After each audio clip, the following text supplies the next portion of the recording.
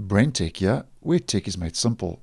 So about 10 days or so ago, I posted a video regarding Windows Update KB 5015814, which was this month, July 2022's compulsory mandatory automatic patch Tuesday update for Windows 11 that rolled out around about the 12th, 13th of July, depending on your region.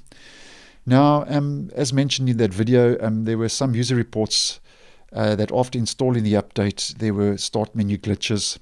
And one of the guilty parties for those start menu glitches was apparently Malwarebytes. And also the update was failing to install for some users and also generating error codes on that installation failure. But the main problem was start menu glitches after installing the update.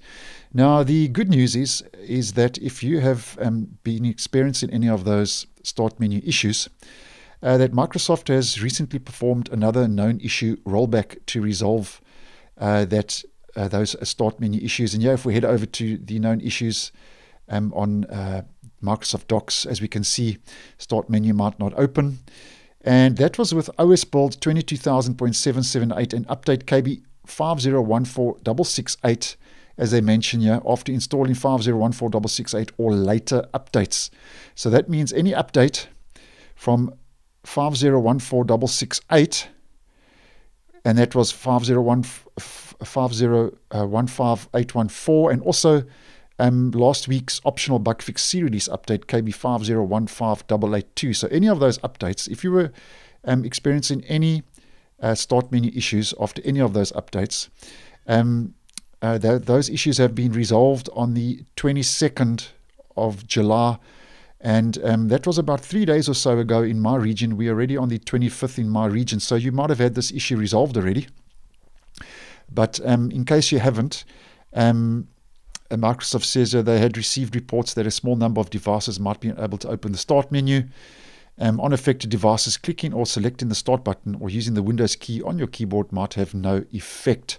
So that was the issue. And then the resolution here, they say they've performed another known issue rollback. And the long and the short of that is it's something Microsoft does from their side. It happens in the background, so you don't have to install another update or do anything from your side. Microsoft takes care of it from their side. And they say here, though, that please note, if you are still experiencing this issue, please note that it might take up to 24 hours for the resolution to propagate automatically to consumer and non-managed business devices. Now, as they always say, and what I do suggest with these known issue rollbacks, is that if you are still experiencing any start menu issues after installing any of those updates mentioned, that restarting your Windows device might help the resolution and apply the known issue rollback to your device faster. So if you haven't restarted your device in a couple of days and you are experiencing those issues, just restart your device. And that should, according to Microsoft and their known issue rollback, resolve the issue and stop the start menu from having any glitches or issues pertaining to the start menu and any apps. And affected platform is Windows 11 version 21H2, which is the latest stable release. So thanks for watching, and I will see you in the next one.